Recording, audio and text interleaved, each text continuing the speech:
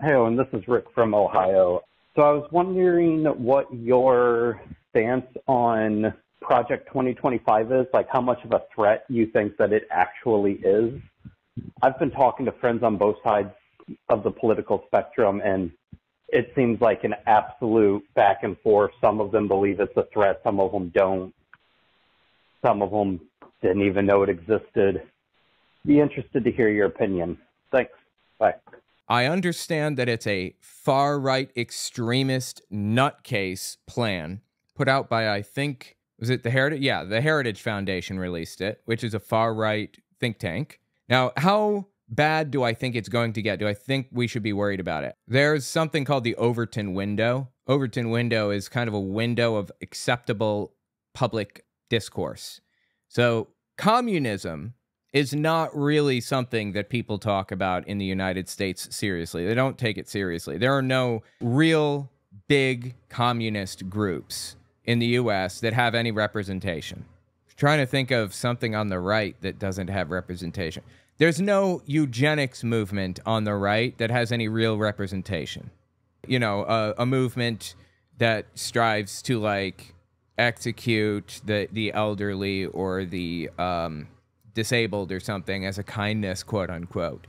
There's no movement for that on the right. So the Overton window is focused right here in this little narrow area of acceptable public discourse.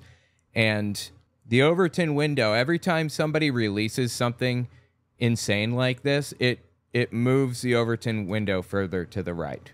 Most of this stuff has a very low chance of getting through. Like a lot of these policies probably won't make it through. Some of them probably will, some. But the most disturbing part about Project 2025 is the fact that this stuff is being espoused in the first place. The disturbing part is watching the country move into a more fascist, extremist direction. I think there's some real psychotic stuff on this. When I say that, I'm not being hyperbolic. I mean, Project 2025 talks about, like, getting rid of trans people, finding a way to get rid of trans people. Here, sexual orientation and gender identity rights. Project 2025 proposes the government should recognize only heterosexual men and women, rescind anti-discrimination protections for LGBTQ individuals, and eliminate diversity, equity, and inclusion provisions from federal legislation. When discussing the U.S. Department of Health and Human Services, Severino, I guess the guy that wrote it, called for rescinding regulations prohibiting discrimination on the basis of sexual orientation, gender identity, transgender status, sex characteristics, etc. So there you go. They want to roll back protections for minority groups. I'm not joking when I say it's the exact plan that Hitler followed. Somebody is seriously sitting there reading a World War II book. I don't know who it is. Is it this guy Severino? Is he the one that's doing it? Is he the one that wrote this? Whoever wrote this is reading World War II books because it's exact. Even down to like outlawing adult entertainment, I guess you could say, adult entertainment. Once again, something that Germany did in World War II, before World War II. Adult entertainment, I'm going to switch it out for that, manifested today in the omnipresent propagation of trans ideology and sexualization of children. Complete fabrication. For instance, is not a political Gordian knot inextricably binding up disparate claims about free speech, property rights, sexual liberation, and child welfare. Wow. Why did you have to make that such a ridiculously complicated sentence? Why can't you just use English? God, that is like a run-on sentence. How long is a sentence? I guess technically it's not a run-on sentence, but it's got like 30 words in it. It has no claim to First Amendment protection, a gender identity, being trans, being gay, or whatever, or being a woman, I think, has no claim to First Amendment protection. Wow, dude. Isn't that crazy? Rolling back our free speech rights. I told you, this is straight from World War II. No joke. Its purveyors are child predators and misogynistic exploiters of women. Their product is as addictive as any illicit drug and as psychologically destructive as any crime. Adult entertainment should be outlawed. The people who produce and distribute it should be imprisoned. Educators and public librarians who purvey it should be classed as registered sex offenders. And telecommunications and technology firms that facilitate its spread should be shuttered. Let me find some other stuff here. Again, none of this stuff is going to get through. Almost none of it, probably. But they'll maybe get halfway to some of it. Like, for example, they're not going to manage to outlaw adult entertainment, but they might make it so that you're legally required to provide ID or something to get it or to access websites or something like that. They'll get halfway. Politics is the art of meeting in the middle. You have no choice but to meet in the middle, or there's just 100% complete gridlock. And if you don't make a deal on this right now, then the next guy who takes your seat is going to make a deal on it. So the point is, every time they come out with something psychotic like this, you have to meet in the middle somewhere on it. Quick interjection, this won't take long, I promise. I'd appreciate it if you watched to the end of the video, or at least a couple extra seconds, because YouTube bases its algorithm off of watch time. The more watch time a video has, the further the video will go. Also, take a look at my website, owenmorgan.com. I'm selling my book, Understanding Jehovah's Witnesses, 400 pages, and my second book, 100 Questions for Jehovah's Witnesses, which is about 80 pages. And you can find them both there on the website. Audio form, ebook form, whatever. It's about my experiences within the religion and the history of the religion generally. The 100 questions are intended to challenge a religious leader, so I'd appreciate it if you give it a read. Okay, back to the video. Christian nationalism. As the leader of the Center for Renewing America, Russell Vought has spearheaded an effort to instill precepts of Christian nationalism into government and public life should Trump win a second term. In a 2021 opinion piece, Vought wrote Christian nationalism recognizes America as a Christian nation, but makes a commitment to an institutional separation between church and state, but not separation of Christianity from its influence on government and society. So government can't get involved in the church at all, ever, but the church can get involved in government. The church can sway policy in government. Want to have their cake and eat it too, basically. I have looked into this really heavily recently, and nationalism is a really odd word, right? Like, what does it mean? It's really hard to define exactly, but it's usually paired with another word. Blank nationalist. White nationalist, Christian nationalist, national socialist, you know, that kind of thing. Nationalism, whatever it's paired with, is the idea that you want to unify the country under that umbrella. You know, you've got a white nationalist society. It means you want to unify the country completely and tie their identity to being white. And if they're not white, then they're not part of the country. And it's the idea that your country has the sole right to rule, and no other country has any claim to authority to any degree. That's nationalism in a nutshell. So just plain nationalism is being patriotic to an extreme degree and believing no other country has any right to rule and tying your identity to that thing. You know, there are German nationalists. There are United States nationalists, and they believe that, you know, the United States is exceptional in every single way, and Germany and China and Japan, they don't have any claim to authority, any right to rule. And it's a blight on society that there's even a government in those places that isn't controlled by the United States. That's the idea.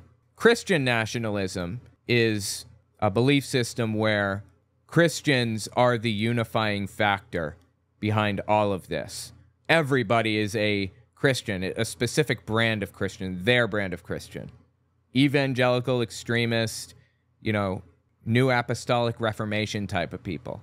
Like Kenneth Copeland's version of Christianity. That's what these people are aiming for with Christian nationalism.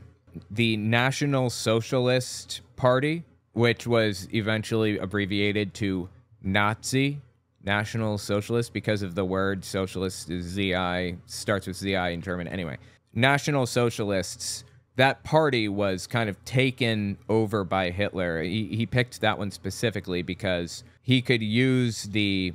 No, socialist has a different meaning today than it did back then. Back then it meant you want to expand social programs and help the poor and improve the working man's condition and build social programs like Social Security and unemployment benefits and things like that. That's what socialist meant in Germany at the time.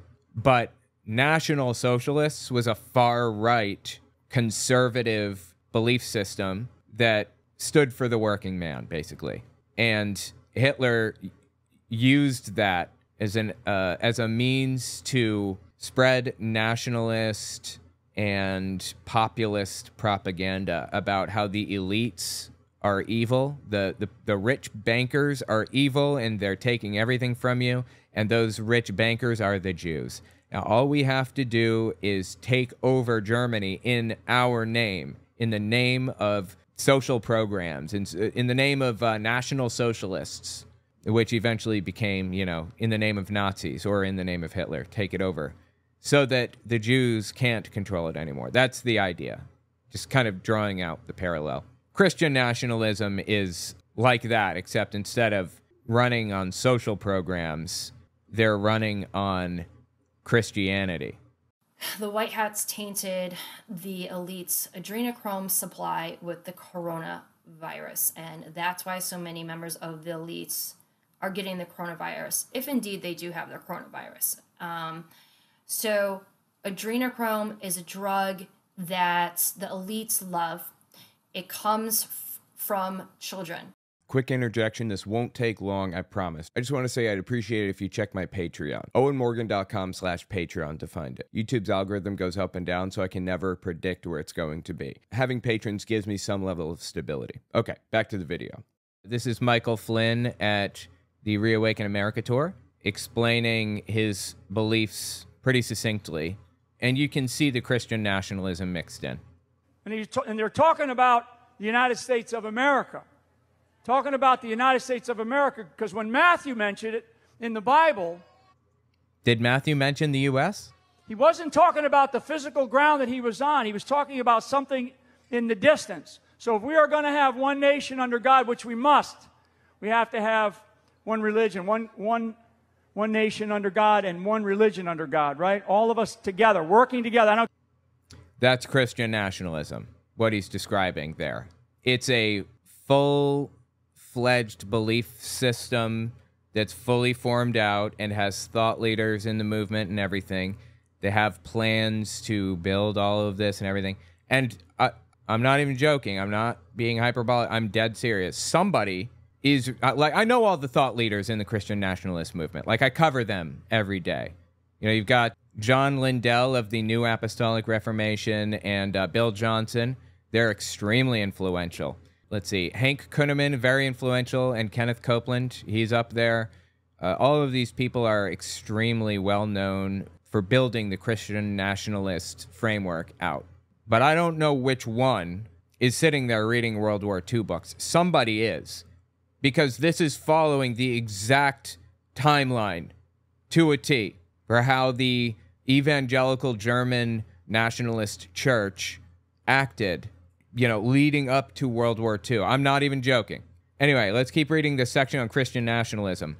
In a 2021 opinion piece, Vaught wrote, Christian nationalism recognizes America as a Christian nation, but makes a commitment to an institutional separation between church and state, but not to the separation of Christianity from its influence on government and society. Notice that? Separation between church and state, but Christianity, not religion, but Christianity, can influence government. Politico reported in February 2024 that Vaught has embraced the idea that Christians are under assault, and he sought to use his regular contacts with Trump to elevate Christian nationalism as a focal point in a second administration. Vaught has close ties with another former Trump administration official, Christian nationalist William Wolf, with whom he said he was proud to work on scoping out a sound Christian nationalism. Actually, I have some videos from William Wolf, but we're not going to hit him now. Wolf said at an October 2023 Jesus and Politics conference that he thought we're getting close to needing to heed the call to arms in defense of Christianity as the art of war becomes a part of our religion. The online manifesto document found by The Beacon identifies Wolf as an editor titled The Statement of Christian Nationalism and the Gospel, and which seeks to implement a scripture-based system of government whereby Christ-ordained civil magistrates exercise authority over the American public. That is Christian nationalism, if you were wondering.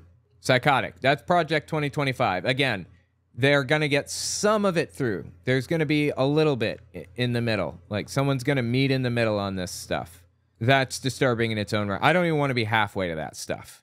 Okay, before reading about the economy, let me just say Sam Brownback, I think was his name. He was the governor of Kansas back in 2012, and he ran, I think, what was called the Kansas experiment, where he implemented fully Republicans' tax plans and economic plans, fully implemented. It was a test to see on a large scale how it would work.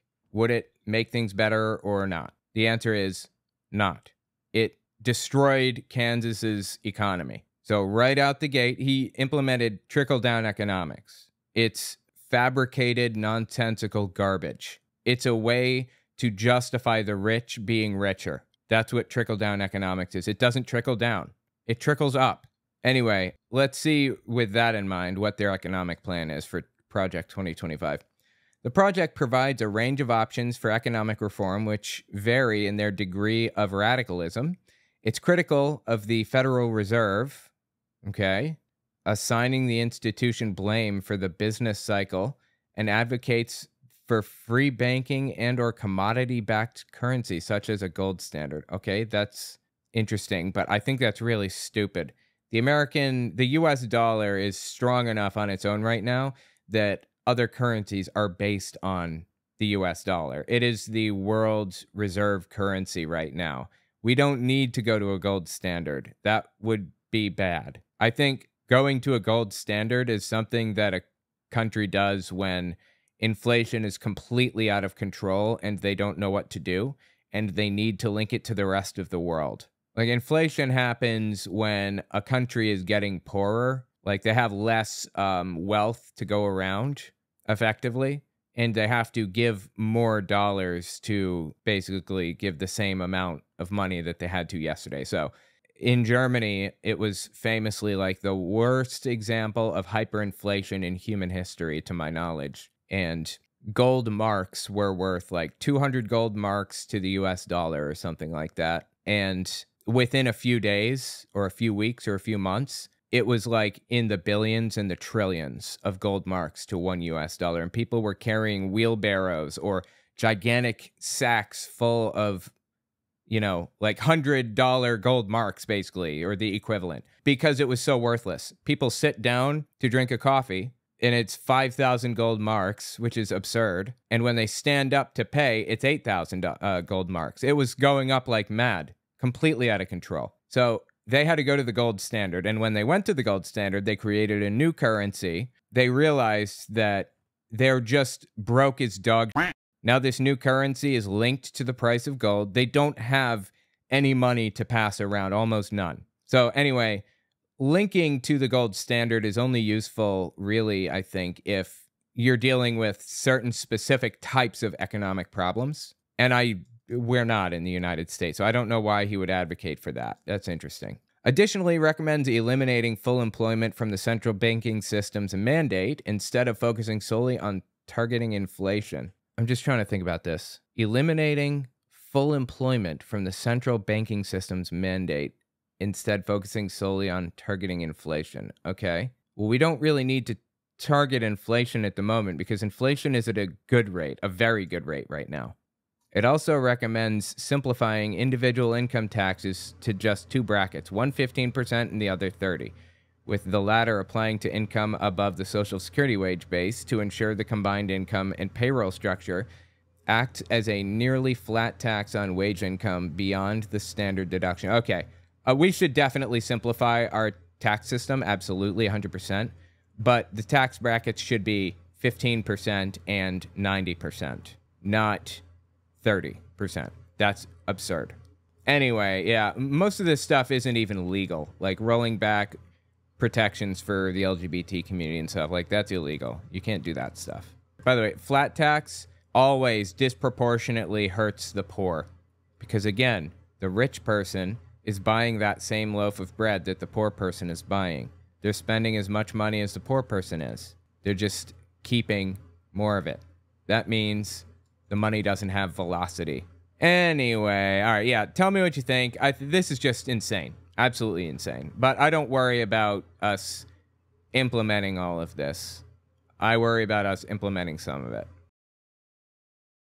Hi, Owen. My name's Jake from Washington State. I have an idea for a policy proposal. I'm curious as to what you think of.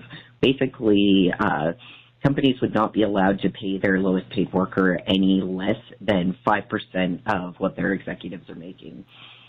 And the same would extend at a lesser percentage to independent contractors. I think that would be a great way to address income inequality in America, where CEO compensation is routinely 200 plus times more than what their lowest paid worker makes.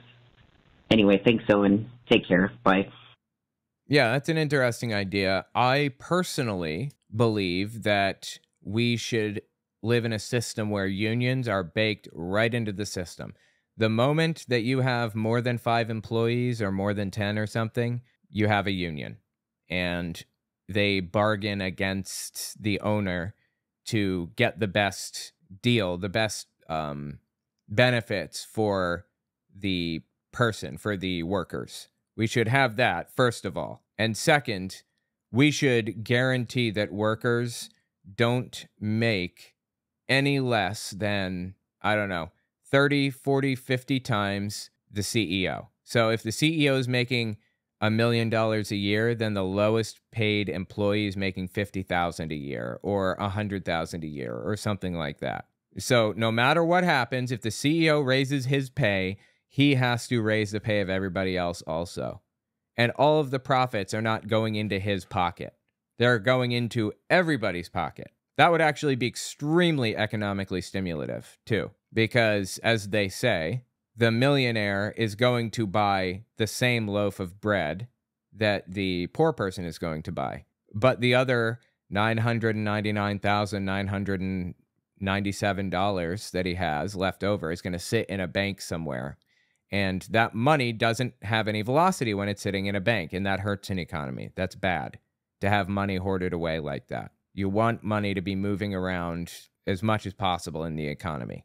So anyway, interesting idea. I appreciate the phone call. Billionaires are a failure of policy. Well, the economy is going to grow. I don't necessarily have a problem with billionaires existing. I have a problem with the fact that the top 1% owns, what is it? Top 1% of household holds 30% of the total wealth in the federal, according to the Federal Reserve. So 1% of the country holds 30% of the total, of the total wealth in the United States, supposedly. I'm not sure if that's accurate, but the point is they own a lot. I'm unhappy with the fact that the other 99% don't have more of that. It should be more evenly distributed. You know, I understand people are going to start businesses and they're going to get rich off of those businesses. Some people are, and that's how capitalism works. Welcome to capitalism. I get that. But there shouldn't be such a dramatic gap between them. Like, that is completely insane. And it's unsustainable, as Bernie Sanders said, and it's bad for an economy. It's going to end badly unless it's fixed. As they say, this is late stage capitalism. This is what happens when a capitalist market starts to go completely off the rails. It's savable. I mean, we could continue to have a capitalist society and everything would be fine, but we can't do things like implement Project 2025's economic plans, for example, because that's just going to make things like a lot worse. It's going to lead to the downfall of the economic system that we're in.